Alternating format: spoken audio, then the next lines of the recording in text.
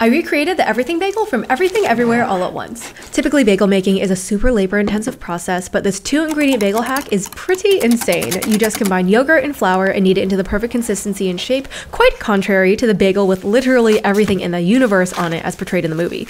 The result is so perfect, it makes me feel like I verse jumped with a pro baker version of myself in a parallel universe. These are the perfect snack to share for an Oscars viewing party where we celebrate the absolute excellence of this film. From the dazzling costumes to the mind-blowing editing to making Rakakuni the sidekick I never knew I needed. The incredible performances of Michelle Yeoh, Ki Kwan, and Stephanie Hsu made me feel so many things I didn't expect, and one of those things was hope.